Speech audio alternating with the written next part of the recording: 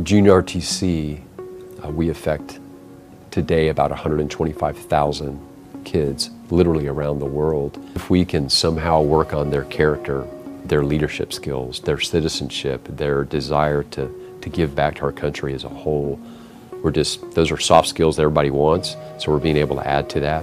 Graduate from high school, become a productive citizen, and oh, by the way, if that's on a career path into the Air Force, fantastic. We're not looking for 100% of the kids that come into junior to end up joining the military. We are focused on leadership, character development. To me, one of the coolest stories in that regard is I went to a unit up in the Baltimore area, and when we visit a unit and inspect them, we ask every unit for their sophomores to do a 30-step drill sequence. So the sample is the same around the world.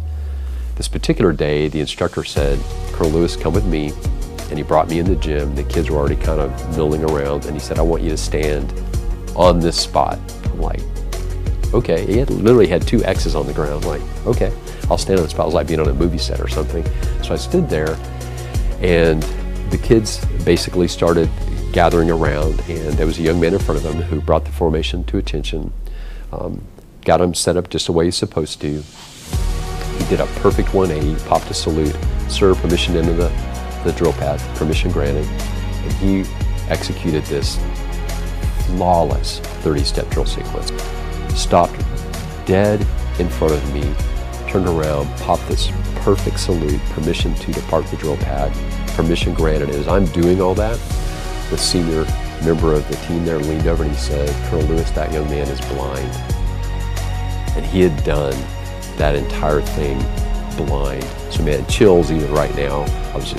Then my radar's on, I'm a pilot, I sort of pride myself on that kind of thing. Blew my mind. And I started paying attention, and I noticed that wherever he went, he had a cadet in front of him that was talking.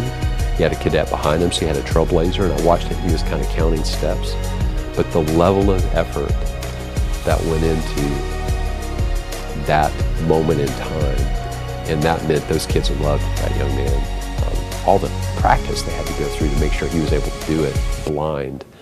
There's no doubt in my mind that young man, the blind young man, obviously got a lot out of it, but there's no doubt that those other kids that were in that program got way more out of it than the young man that was blind. It's about taking care of people.